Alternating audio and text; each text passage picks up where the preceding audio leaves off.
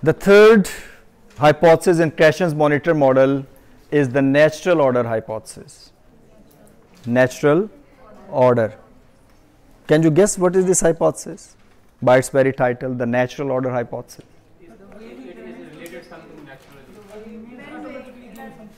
Automatically. Okay. The first person learns sounds, like a baby starts babbling. Okay. Yes. Sequence. Yes, sequence. So in natural order hypothesis, Krashen says that language learning process involves a natural order. So there is a mechanism, or the procedure or the developmental stages. This term is also used, developmental stages. So language has its own natural order of learning, which cannot be altered through instruction. This is what, and this is not just an idea that Stephen Krashen presented. This hypothesis, like other hypotheses, this is based upon research. There were a lot of research about how do we learn different grammatical structures, which are known as morpheme studies in second language acquisition. I will give the examples after a few minutes to you, that what does it mean by natural order hypothesis.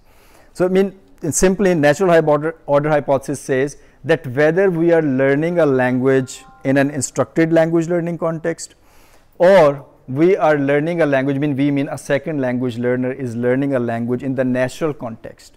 So it remains the same. The natural order remains the same.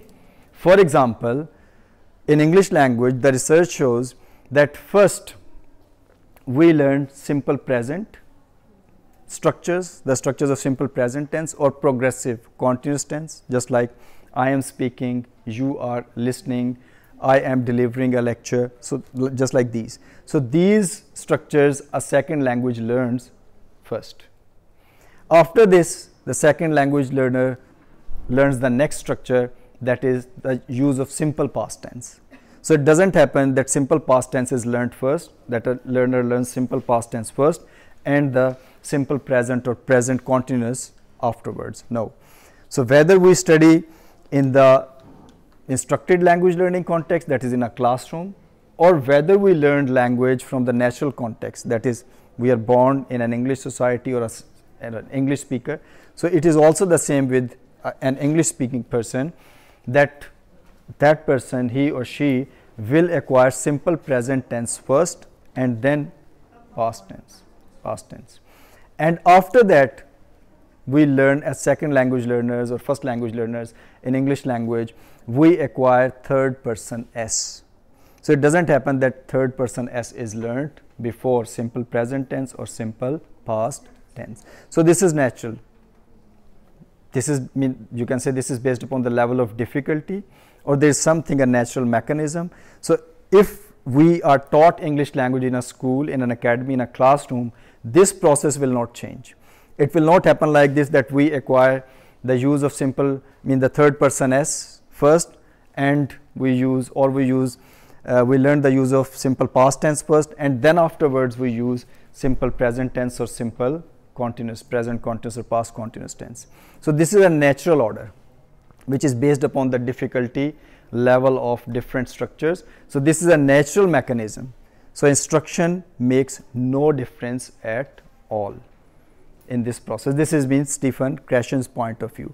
No doubt that now there has been, again, there are some questions about this natural order hypothesis, and many of the linguists, they do not agree with this. They say that there is some variation, and learning or teaching does make some difference, and there's some research about that also. But as we are just limiting ourselves to Krashen's monitor model for the time being, so according to Krashen's monitor model, because it was presented, we discussed in 1982. So in 1970s, there were many studies which are morpheme studies about different grammatical structures, just like as I gave you the example of there was morpheme studies about simple present tense, present continuous tense, about past tense, about the use of third person S, similarly about negative constructions, negative sentences and interrogative sentences. So those different research studies which were carried out in the field of second language acquisition in different ESL and EFL context, and even in the first language learning context, just like in the native context of the English language. So many of those studies, they proved that there is a natural order of language learning. So whether we are first language learners or second language learners, we learned language according to a sequence. There are certain structures which we acquire first and certain structures we acquire at a later stage. So this is another mean according to Krashen. Another, there is a rule of language learning, that language learning follows its own pattern, and that is the natural order. So instruction or exposure to the language makes no difference in terms of the order of the language. Clear? Yes. Any questions?